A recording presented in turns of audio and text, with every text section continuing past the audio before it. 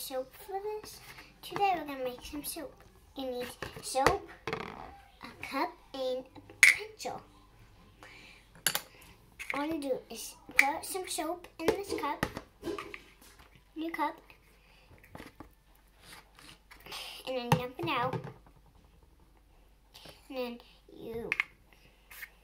then roll the pencil out. And then voila!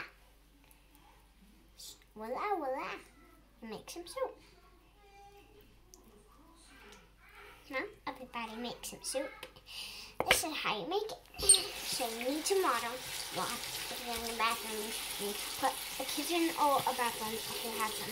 You take some on your hands and then rub it against that. And then you're gonna take some of the soap.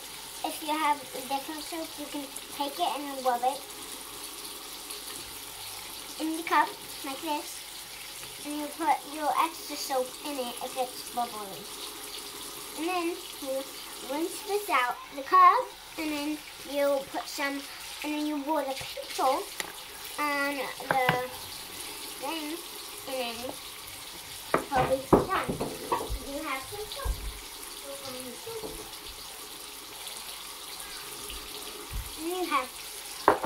And then you wash it out. You roll, and then you put a cup, and you get some water, and then you put your extra soap in it, and then you mix it around, and you get some extra soap, and you roll this out,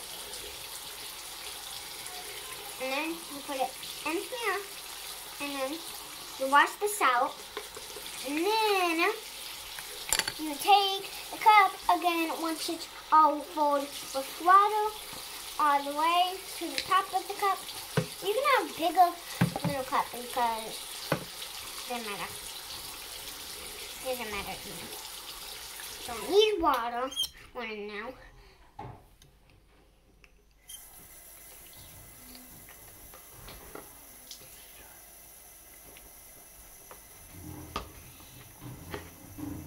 Take some of the soap, rub it in here like that.